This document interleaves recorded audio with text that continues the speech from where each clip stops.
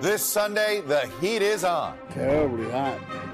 I mean, I can't handle it sometimes. Record high triple-digit temperatures across the country. It's sweltering. And what's the worst is there's no air moving. And across the globe.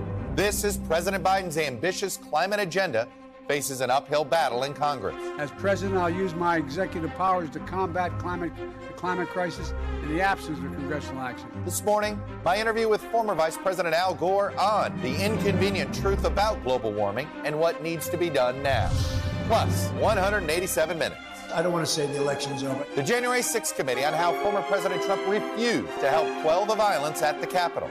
President Trump did not fail to act during the 187 minutes between leaving the ellipse and telling the mob to go home. He chose not to act. Even as Secret Service agents scrambled to get Vice President Pence out of danger. If we're moving, we need to move now. And testimony that Mr. Trump took care to stay on the side of the mob. The president did not want to include any sort of mention of peace in that tweet. This morning, I'll talk to committee member Elaine Luria about where the investigation goes now. Also, the economy. We're taking our own steps that we believe will be supportive in the short term to get inflation down. I'll interview Treasury Secretary Janet Yellen on inflation, economic pessimism, and whether we should expect a recession.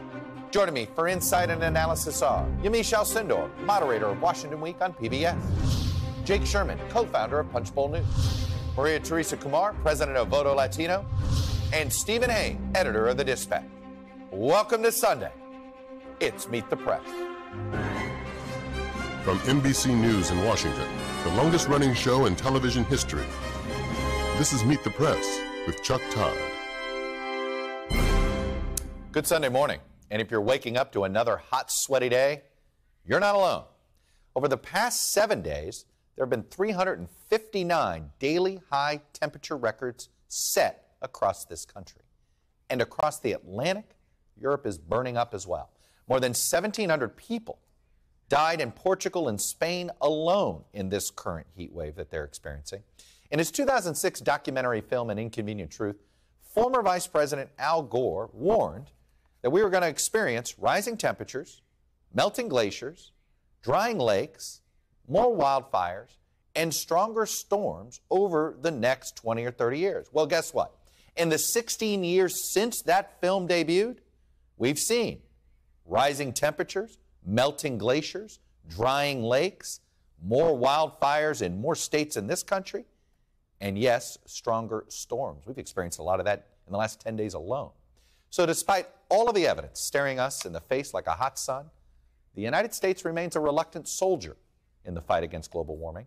Just this month, Democrat Joe Manchin punted again on what was left of President Biden's climate bill, which is already opposed by all 50 Senate Republicans. In his documentary, way back in 2006, Mr. Gore said this. Are we, as Americans, capable of doing great things even though they are difficult? Are we capable of rising above ourselves and above history? Well, the record indicates that we do have that capacity. And joining me now is Al Gore. Mr. Vice President, welcome back to Meet the Press. Thank you very much, Chuck. Thank you for inviting me. You know, this week felt like your PowerPoint from Inconvenient Truth come to life. Some of the headlines, the Colorado River having to do water rations, the monarch butterfly declared an endangered species. We had the ice melt in Greenland, record high temperatures in the UK, wildfires in France and Greece. The Rio Grande is running dry in New Mexico. It's here. How much do you look back at what you warned and suddenly you see it come to life? Well, I wish the scientists had been wrong in their predictions going back decades now, Chuck. All I have done is really convey the scientific facts as the scientists have patiently explained them to me. It's due to get much, much worse and quickly. But we have the ability to stop temperatures from going up. If we got to true net zero, the temperatures on Earth would stop going up with a lag time of as little as 3 to 5 years, almost as if we flipped a switch. And if we stayed at true net zero, then half of the human-caused CO2 emissions would fall out of the atmosphere in as little as 25 to 30 years. And we have the solutions available. Right. We need to deploy them quickly. Let's talk about the issue, though, that I think is probably the biggest challenge, and that is political will. And it's not just in this country. China and India are emerging powers that are relying on fossil fuels. Europe is backsliding with the decision on methane. If the United States can't be a global leader here, who will? Well, the United States must step up and provide leadership. And of course, President Biden's been trying to do that. He has a 50-50 Senate, really a 49-51 Senate on everything related to the climate, and a razor-thin majority in the House. You know, Abraham Lincoln once said, with public sentiment, everything is possible. Without it, nothing can succeed. The rest of us need to step up. The one thing that Senator Manchin said that I really agree with is that if we want more pro-climate policies, we need to elect more pro-climate senators and representatives in both parties. And we've got an election coming up. And this is time for all of us to step up. You know, the climate deniers are really in some ways similar to all of those almost 400 law enforcement officers in Uvalde, Texas, who were waiting outside an unlocked door while the children were being massacred. They heard the screams, they heard the gunshots, and nobody stepped forward. And God bless those families who've suffered so much. And law enforcement officials tell us that's not typical of what law enforcement usually does. And confronted with this global emergency, what we're doing with our inaction and failing to walk through the door and stop the killing is not typical of what we are capable of as human beings. We do have the solutions, and I think these extreme events that are getting steadily worse and more severe are really beginning to change minds. We have to have unity as a nation to come together and stop making this a political football. It shouldn't be a partisan issue. You know, it's interesting. Public sentiment on climate is certainly, in some ways, growing more urgent. And you've made notice that rank-and-file Republicans are growing more concerned about the climate. But, you know, public opinion is on one side on abortion, is on one side on guns, is on one side on climate, and yet you see that it hasn't mattered to some of the decisions that are made in our politics. How do you break through this? Well, you're exactly right, and public sentiment is changing, but our democracy is broken, and in order to solve the climate crisis, we're going to have to pay attention to the democracy crisis. The same reason that it's seemingly impossible for the Congress to pass legislation banning these weapons of war, these assault rifles that are being used to murder children in classrooms and create hundreds of mass casualty events already this year, and that's getting worse. The same reason we can't pass legislation to, for example, reinstate the ban on assault weapons is the same reason that we can't pass climate legislation. We have a minority government. We have the filibuster still, which ought to be eliminated. We have big money playing much too large a role in our politics, lobbyists for the fossil fuel industry, and they're still running all of these advertisements trying to convince people that it's not that bad or they've got this, don't worry about it. We have got to rise to this challenge, Chuck. You know, what you see behind me is a picture from the space station showing how thin the atmosphere is. If you could drive to the top of that blue line, drive straight up in the air at interstate highway speeds, you'd get to the top of that line in about 5 minutes, and below you would be all of the greenhouse gas pollution. We're using that as an open sewer, dumping 162 million tons into it every day, and the accumulated amount now traps as much heat as would be released by 600,000 Hiroshima-class atomic bombs exploding on the Earth every day. And we have the solutions. Renewable energy from wind and solar is now cheaper in almost the entire world than electricity from fossil fuels.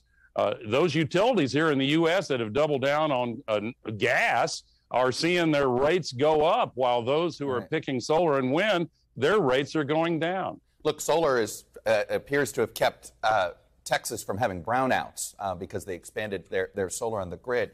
But let me ask you this. What should President Biden do now? Besides advocating for more pro-climate senators, that's a ballot box solution.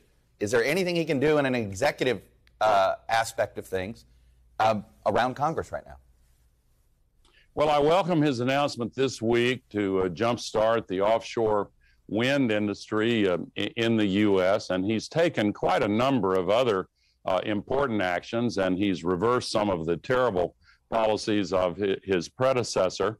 But he needs congressional action in order to take the bold steps that are really needed. There are many other things that he can do. He can stop approving any more fossil fuel development on federal lands and permits for yet more fossil fuel development. The International Energy Agency says that we should not have any new oil and gas fields developed if we want to see the survival of human civilization as in anything resembling its current form.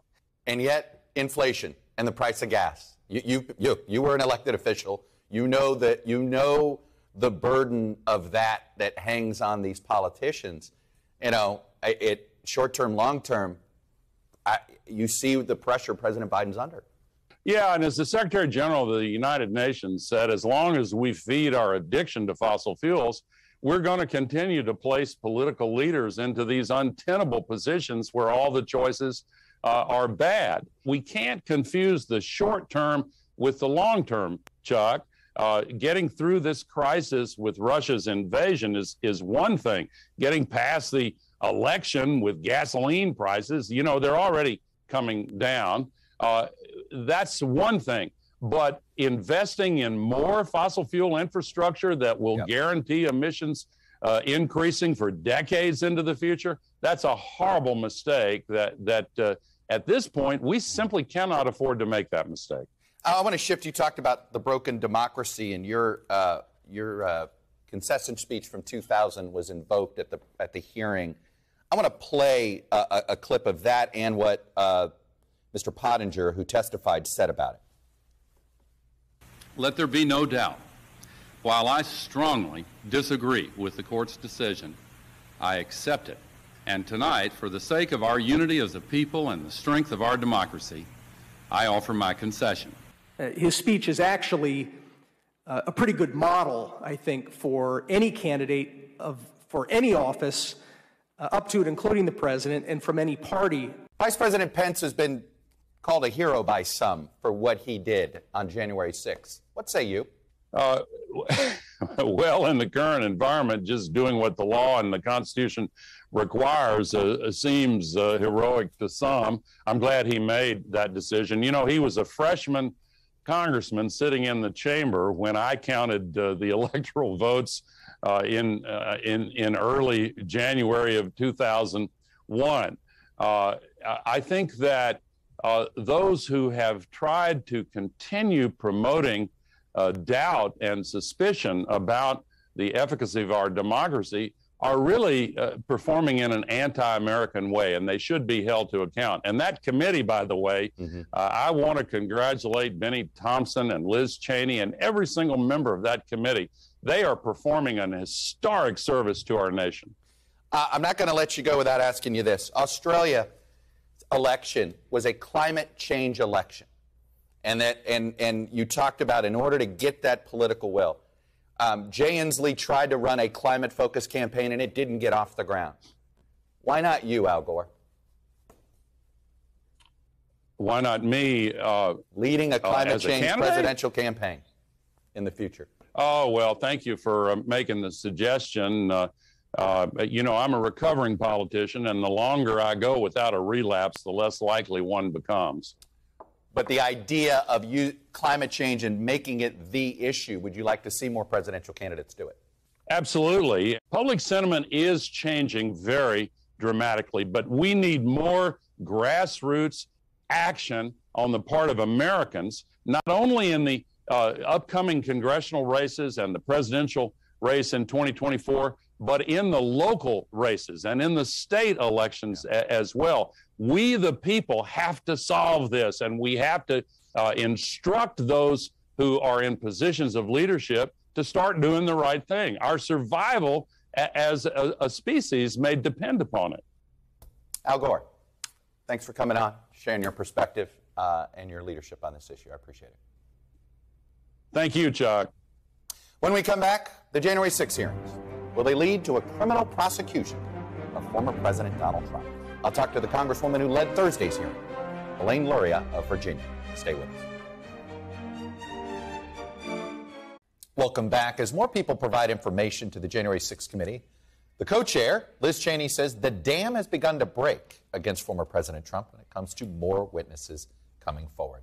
The last hearing, for now, detailed how Mr. Trump refused to do anything to stop his supporters from ransacking the Capitol and threatening Vice President Pence and members of Congress. So what is next? Will the committee make a criminal referral? Will the Justice Department decide to prosecute Mr. Trump? And what has been the political cost to the former president? Joining me now is a committee member who led Thursday's hearing. It's Democrat Elaine Luria of Virginia. Congresswoman, welcome back to Meet the Press. So the dam has begun to break. Obviously, that means more evidence, more witnesses. But let me ask about a specific witness that we've not heard from, that is probably the biggest one besides the president, and that'd be Mark Meadows.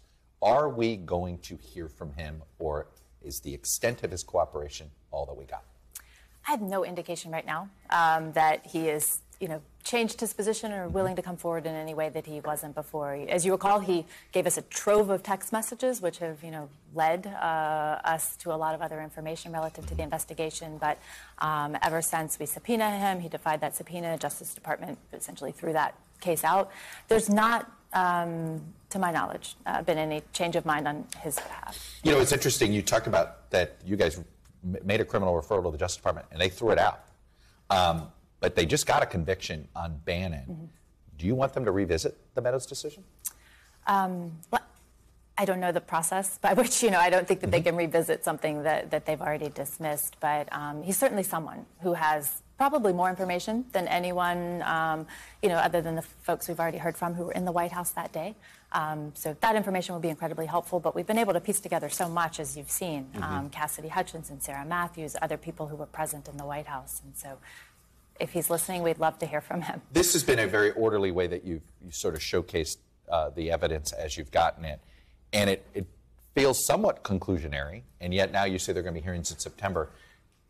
What part of the timeline should we expect? Is this more about January 6th and after? Is that what we should expect in September, more about his actions on January 7th, 8th, and 9th? Well, so, you said Liz Cheney mentioned the dam is broken. Sort of the floodgates have opened. I mean, I think when we initially planned the arc of the story, the information, the way we would present that through these hearings, we thought that the hearing this week would be the final hearing. But so many more witnesses has come forward. We've got new information that we're requesting and receiving as well from the Secret Service, and there's just a lot of questions still to be answered on that front. So I think that's something we're still working through, taking in this new information, putting it on top of, laying it on top of what we've already presented. So I think there'll be some information that covers the whole span, but probably more in depth and more conclusive about maybe some things we didn't know as much about. I mean, there's still so much out there that we don't fully understand yet. In my library at home, I have paperbacks of the Warren Commission, the Iran-Contra hearings, of the Watergate hearings, of the Starr Report. Is there going to be a January 6th committee, basically report that the American people, tangible, that they will have in their hands, and if so, when? That will be the final product of the committee. I think that the timeline for putting that report out, it's still to be determined as we continue to do the investigation. It has to be before January 3rd, 2000, right? It has to be before January 3rd of next year, given this Congress ends. Yes, but, many folks have, said, would that be before the election, after? I mean, we're not looking at it through a political lens of the midterm elections. We're looking at it through getting to the truth about the events of January 6th. And, we're actively continuing the investigation and on a parallel path, working on putting together the information for the report. And our recommendations, I mean, that's the most important part of this, because as a congressional committee, we're tasked with providing recommendations to prevent something like this in the future. I want to ask about the decision to grant anonymity. because, you know, at the end of the hearing on Thursday, Vice Chair Liz Cheney praised the courage of the witnesses that have risked so much to publicly come forward. I mean, we saw in real time what Sarah Matthews went through, just, you know, with former colleagues attacking her on social media in real time. So on one hand, you've got these brave folks coming out and putting their name and face and reputations on the line, and then you granted anonymity over here. I bet you there's a lot of witnesses that wish they could have gotten that anonymity. Explain why you granted it. Well, we did that in the case of some national security professionals. And I think it's very important, both for their continuation of the roles in which they serve. And also, you know, this is one of those things that's really the most disturbing about this. You know, I served in uniform for 20 years, and understanding that there's a lot of people who are professionals who have information, but they've seen what happened in the Trump White House for people who came forward and how they had retribution, retaliation. I think those people fear that if Donald Trump ever came near the White House again, they'd have a target on their back. I understand that, but, you know, anonymous sources, look, in my business, anonymous sources are certainly helpful and useful, but to the public, it gives them skepticism. And using an anonymous source, it does lessen the credibility of that information in the eyes of some people. No, well, I would say I totally disagree. I think we have to respect the privacy, and in this case anonymity, and safety of these people, both from a physical safety standpoint, but also for them to be able to continue their roles in government unimpeded. So it was a decision that we made in the committee really easily because we understood the importance of maintaining their anonymity. But the takeaway from it is the fact is that if the Trump administration were to come back again, these people, they fear retaliation. Right. The Justice Department, are you seeing any signs? I know you've been among those frustrated about what appears to be a lack of a criminal investigation. Do you see any signs that one's been opened? I sure as hell hope they have a criminal investigation at this point into Donald Trump. I have no direct knowledge of the status of their investigations, but what I'd say is, you know, I can tell the Department of Justice is watching our hearings closely. There have been cases for criminal defendants who've been charged and found guilty for events on January 6th, and they have actually quoted testimony from the January 6th witnesses and hearings. So, you know, Merrick Garland has already told us he's listening, and if he's watching today, I'd tell him he doesn't need to wait on us because I think he has plenty to keep moving forward. How do you guys, the Georgia investigation, which is happening simultaneously, has there been any overlap there at all, or is that something that essentially you guys are observers of? I'd say the latter. Okay. Yeah. Liz Cheney gave a pretty impassioned speech and praised how many women have had the guts to come out versus the men that have hid behind executive privilege. That was very clever. It was an interesting take, and I know you've grown professionally pretty close to her. Look, her primary in Wyoming may go a way that she doesn't want it to go. But would you like to see her run for president in 2024? I admire Liz Cheney. I've been friendly with her ever since I came to Congress, even before we served on this committee together. And I think, you know, if she doesn't, you know, come through this primary and come back to Congress, there are so many things that she can do in the future for our country. I'm not asking whether you would support her running for president, but as somebody, do you think her voice is needed? Her voice is absolutely needed, and I think she's one of, unfortunately, a very small number of people who need to be the face of the Republican Party in the future. I would love to get back to where we had two political parties that, you know, debate on issues and facts and not, you know, lies. And I, you know, really hope that Liz Cheney will continue. And, you know, I don't want to speculate. She's said herself she doesn't know what her future plans would be. We shall see, but there's definitely the need for a leader of a pro-democracy wing of the GOP. Elaine Luria, Congresswoman, Democrat from Virginia. Thanks very much. All right, we're going to continue our conversation here about January 6th and what the investigation may do to Donald Trump, both politically and legally here. Panel is here. Yamiche Alcindor, who, of course, works here at NBC News and is the host of Washington Week on PBS. Jake Sherman, the co-founder of Punchbowl News. Stephen Hayes, editor of The Dispatch, and María Teresa Kumar, president of Voto Latino. I want to start, I ended with Liz Cheney there, and I want to start with her, but I want to start with her diagnosis of how Donald Trump weaponized parts of the Republican Party. Take a listen. Donald Trump knows that millions of Americans who supported him would stand up and defend our nation were it threatened. He is preying on their patriotism. he is preying on their sense of justice. And on January 6th, Donald Trump turned their love of country into a weapon against our Capitol and our Constitution. Steve Hayes, I thought that was when we go to this idea, don't attack Trump supporters, Bret Stephens' column from the New York Times this week, I thought this was a fascinating way for her to try to show how Trump manipulated these people. Yeah, and I think she's absolutely right. And if you look at what's happened over the course of these hearings, they've provided the details of how she's right. I mean, this is what Donald Trump has done. He's telling people who, there's a huge group of Republicans who don't pay attention to every twist and turn of what's happening in Washington the way that we do. They're living their lives, they're raising their families, they're going to work, and they're not aware of all of the things that Donald Trump has done. I think one of the things the hearings has made clear is that if you thought on January 6th or January 7th that there was this rally and Donald Trump had the right to raise objections and you weren't really paying attention, but that, ultimately this wasn't really Donald Trump's fault. The hearings have made clear that this was a plan, a multifaceted plan, detailed, laid out in advance with the help of top Trump advisors and crazy people who are not Trump advisors. Just showing that and providing the facts from people who worked for Trump. That, I think, is what's made these hearings so effective, is they came from Republicans, and not just Republicans, but Republicans who chose to dedicate their career to working for Donald Trump. These are the people making the case against Trump. So, Yamiche, it's sticking as a narrative. Is it going to have a political impact?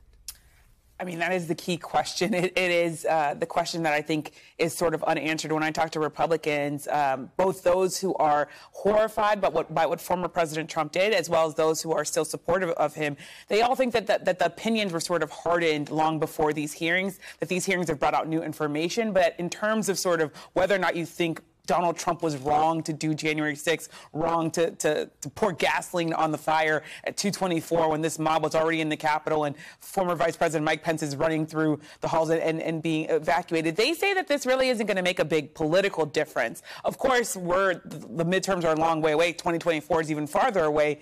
And Liz Cheney's words could be a model for the kind of Republican argument for someone who wants to win the nomination if Trump ends up getting in the race. But I will also say that when you think about what former President Trump is doing, even this week, he is continuing to try to get the election overturned, right? He's calling up Wisconsin officials this week, trying to get them to change their results. This is someone who is stuck to this plan, who is believing that this is just sort of the way forward, and he has a large base of people who are still continuing to support him. And I will say one other thing. I watched this video on set with you, watched the hearing on set with you and Lester Holt and so many others, and I'm still sort of baffled by the fact that this happened. It's still surreal that people broke into our Capitol and that Donald Trump hasn't been completely excommunicated, not just from the Republican Party, but from the entire political atmosphere. I think one of the things that's interesting, though, is that what Liz is referring to, Liz Cheney is referring to now, is that the fever seems to be breaking. The fact that Pence went into Arizona to go ahead and rally for another candidate, that's huge. The fact that his candidates, Trump's candidates, Dr. Oz and J.D. Vance, are not doing well, that they're in a dead heat, also speaks to perhaps the fever breaking. But the fact that on Friday, the Wall Street Journal and the New York Post went against Donald Trump and basically said that he was unfit for office regardless if there is a criminal indictment by the DOJ, that is big business. Well, the Murdochs have made it clear which side they want to be on. And this is the other thing, is that what we may be seeing right now is, does Trump go at it alone? Is it more close to what Teddy Roosevelt did in 1912 with the Bull Moose Party and said, you know what, I'm going to break off and cleave from the Republican Party and create my own? And that's something to watch. I think we as journalists and as political observers tend to overstate what people are going to vote for. I think that these hearings have laid a foundation in people's minds that Donald Trump obviously was. I was in the Capitol on January 6th. He was obviously responsible in a major way. And the people who have, Kevin McCarthy and the Republican leadership, who have decided to not be a part of this investigation, I think that is probably the biggest act of political malpractice I have ever seen. And I think all of that will lay a foundation. Maybe it's not this election. Right. Maybe it's an election in the future. I think that's where I lean, is that it's less 22, probably more 24. But here's one truism, and I got to go, which is candidates that are focused on the past usually don't do well. Coming up, we're going to turn to the economy and the growing fears that the country is headed to a recession. I'm going to talk to the Treasury Secretary, Janet Yellen, when we return. Welcome back. If there's one overriding explanation for President Biden's sinking approval ratings, well, as James Carville once said, it's the economy, stupid. Wage gains are being gobbled up by inflation, which increased by 9.1% in June over last year, the highest rate in more than 40 years, which is a phrase we've said after every inflationary report over the last 6 months. Just this past week, Mr. Biden's approval rating on the economy in a new Quinnipiac poll was just 28%, with 66% disapproving. Inflation was by far the most significant issue cited. So let's dig into it. Joining me now is the Treasury Secretary, Janet Yellen. Secretary Yellen, welcome back to Meet the Press. Thank you. It's a pleasure to be with you. Let me just start with this. Many businesses seem to be preparing for a recession. Should all Americans at home be preparing for what's for a recession that many people think now is likely? Well, look, the economy is slowing down. Last year, it grew very rapidly at about 5.5%, and that succeeded in putting people back to work who had lost their jobs during the pandemic. The labor market is now extremely strong. Even just during the last 3 months, net job gains averaged 375,000. This is not an economy that's in recession, but we're in a period of transition in which growth is slowing, and that's necessary and appropriate, and we need to be growing at a steady and sustainable pace. So there is a slowdown, and businesses can see that, and that's appropriate given that people now have jobs and we have a strong labor market. But you don't see any of the signs now. A recession is a broad-based contraction that affects many sectors of the economy. We just don't have that. Consumer spending remains solid. It's continuing to grow. Industrial output has grown in 5 of the 6 most recent months. Credit quality remains very strong. Household balance sheets are generally in good shape. But inflation is way too high. And, the Fed is charged with putting in place policies that will bring inflation down. And I expect them to be successful. The administration, for its part, is supplementing those Fed policies with things we can do. We've cut the deficit by a record $1.5 trillion this year. Releases of gas from the Strategic Petroleum Reserve are putting some downward pressure on gas prices. We've seen gas prices just in recent weeks come down by about 50 cents, and there should be more in the pipeline. And hopefully we will pass a bill that will lower prescription drug costs and maintain current levels of health care costs. You seem pretty optimistic, it sounds like, from that answer, that we're going to avoid a recession. But I want to throw in 2 data points that you didn't bring up. One was these reports on Friday about both in the Euro space and in the United States that we've seen some contraction of business activity. Throw in the uptick of unemployment, the weekly unemployment number there. Is that not the first sign of a coming recession, even if it's a mild one? Well, I would say that we're seeing a slowdown. We're likely to see some slowing of job creation, but I don't think that that's a recession. A recession is broad-based weakness in the economy. We're not seeing that now, and I absolutely don't think that's necessary. But look, there are also risks we have to appreciate. Inflation is high not just in the United States, but also in many of our neighbors in the UK, in Canada, in the Euro area. Central banks are addressing that. We have a war in Ukraine that threatens potentially even higher oil prices than we're seeing right now. One of the things that I've been doing in recent weeks is working with our allies to try to cap the price of that Russia receives for its oil, both to diminish the revenues that Russia gets, but also to keep Russian oil selling in global markets so that when the next round of sanctions is put in place in December by the European Union, we're concerned that oil could be, significant amounts of oil could be shut in Russia, leading to an oil price spike. So there are threats on the horizon. Growth is slowing globally, and I'm not saying that we will definitely avoid a recession, but I think there is a path that keeps the labor market strong and brings inflation down. Help us play armchair economist this week. There is a ton of data coming out this week. It's probably a fun week for an economist because we're going to have consumer confidence survey, the second quarter GDP numbers. We got the inflation numbers for June. Which is the indicator? What's the number you're most focused on that will give you a better indication of where this economy is headed? Well, I look at all the data, and GDP will be closely watched.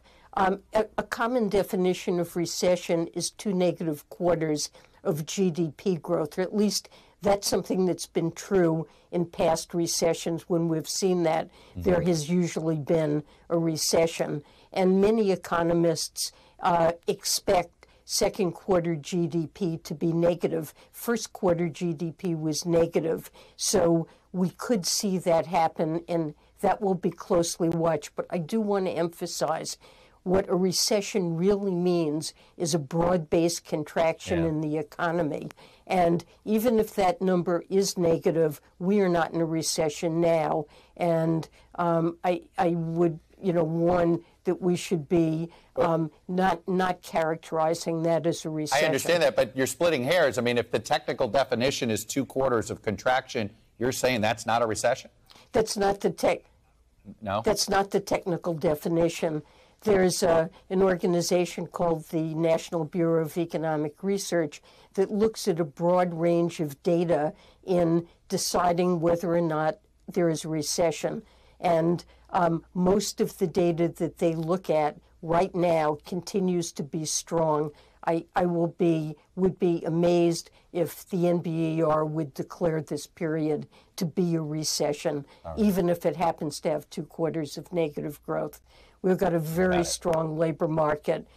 When you're creating almost 400,000 jobs a month, that is not a recession. Janet Yellen, the Secretary of Treasury, and obviously the former chair of the Federal Reserve, always appreciate getting you on and getting your perspective. Thank you.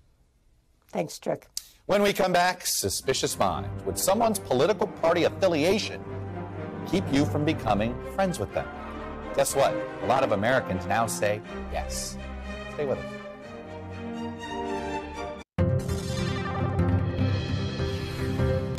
Welcome back. Data download time and a look at our tumultuous politics over the past few years have left Americans divided, alienated, increasingly suspicious of their fellow citizens. We politicize everything now. Making friends. University of Chicago offered a list of what's most important when it comes to making new friends, and the political view of that person came out on top with 52% over even taste in music or entertainment and religion. Another way of looking at our suspicion of each other is the other party untruthful. 70% of Republicans believe Democrats are untruthful, and ready for this? 69% of Democrats believe Republicans are untruthful. So I guess you could say we agree on that. This pessimism overall in this poll showed up everywhere. 56% believe the government is corrupt and rigged. Ready for this? Another 49% say, 49%, half of Americans believe they feel like a stranger in their own country. And this is a scary one. 1 in 4 Americans, 28%, believe we may need to take up arms against government. This is a pessimistic electorate going into these midterms. What will this mean in November when we come back? We're going to take a look because guess what? It may not surprise you. Americans don't like their leadership here in Washington, no matter the political stripe. Stay with us.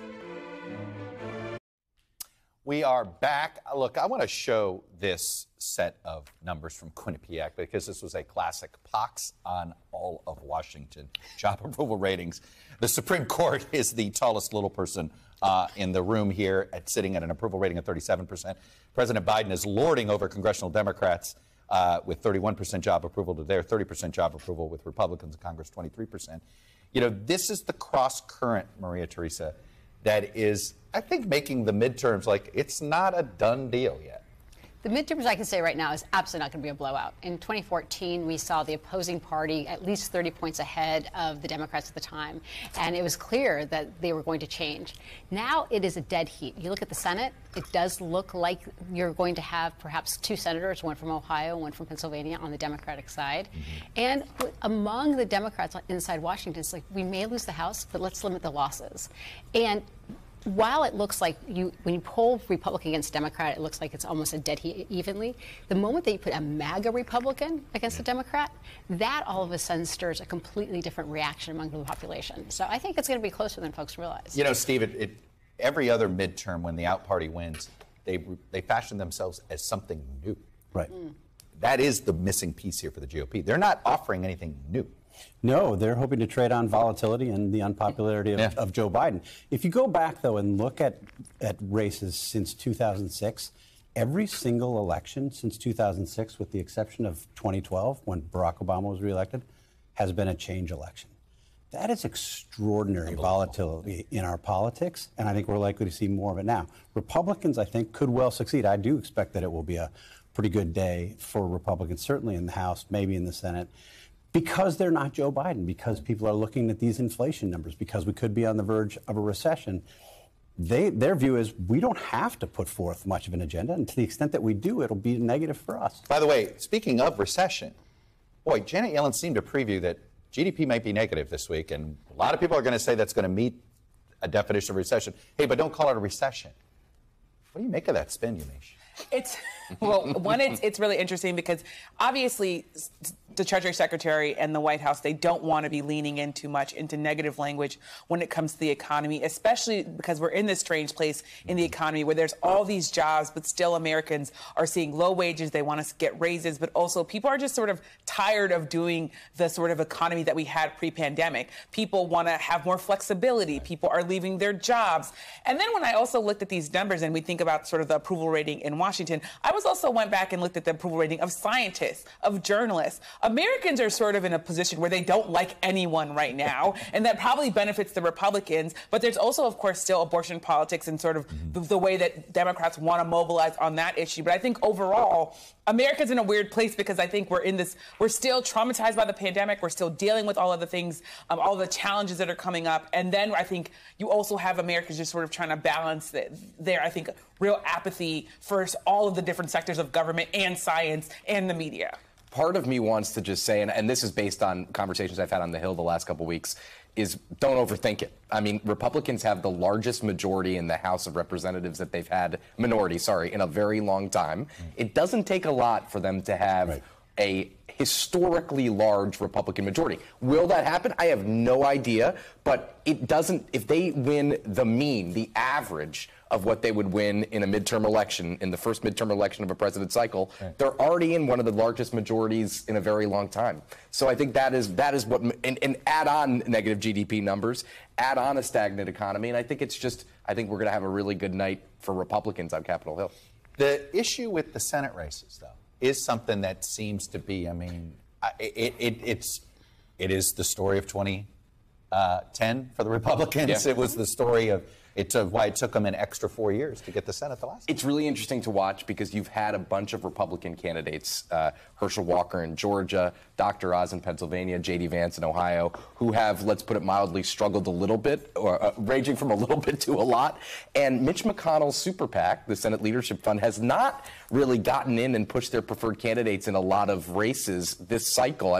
They had threatened to. They threatened to, and they still might in Missouri if Eric Greitens nears that nomination. But it is very very interesting to see them kind of take this hands-off approach while Raphael Warnock is, kind of eyes on the prize and charging ahead against Herschel Walker, who a video came out last week where he was imagining to be an FBI agent, and he said he was an FBI agent. Republicans are kind of just sitting there on Capitol Hill being like, God, what is going on? What is going on? Well, that doesn't explain weak candidates. No, but these are all the three that you mentioned: J.D. Vance, Dr. Oz, and Herschel Walker. McConnell tried to stop all three, by the way. Exactly right. But I mean, I think halfway. And that could be one of the reasons why Mitch McConnell isn't. He basically he's like, let's go back to normal, where we are talking about policy as a Republican and Democratic Party, and the only way to do so is by sacrificing some of these senatorial seats. But at the same time, I think Mitch McConnell very much wants to be majority leader. I think we do just about anything. If it's J.D. Vance that gets in there, he'll take it. If it's Herschel Walker, he'll take it. I think the great irony is that clearly Donald Trump is pulling these candidates, making fringe candidates more mainstream by supporting them and providing them with outside funding in a way that I think is ironic. When you look at the so-called establishment Republicans, you would expect that they might create more distance and might have a bigger fight, but instead the National Republican Senatorial Committee is sending out mail as late as this week saying, endorse Trump, protect Donald Trump's legacy.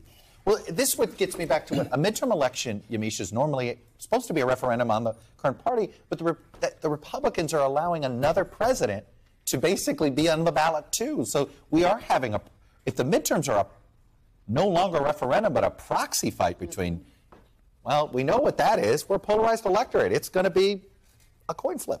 Yeah, well, the question is, will we see the limitations of sort of celebrity and personality politics, right? So when we think about sort of all the people that you mentioned, Herschel Walker and J.D. Vance, part of what they're trying to do is recreate what former President Donald Trump did, which is not really have a lot of policies, but have people feel like you hear them, move people in a way that is not... You're describing the Arizona Republican gubernatorial primary right now between sort of a wannabe celebrity Trumper versus somebody who sort of worked their way through the system. And with an electorate that's sort of angry at everybody, do they look up and say, you know what, I like this celebrity, he's kind of interesting to me? Or do they say, you know what, I'm going to go with the guy who's preaching at Martin Luther King's church and I'm going to go there? Well, I think the biggest coin toss among the midterms is whether or not young voters and people of color come out. That's the coin toss. All right. That's it for today. We could have gone to overtime, but I'm out of time. Thank you for watching. We'll be back next week because if it's Sunday, it's Meet the Press.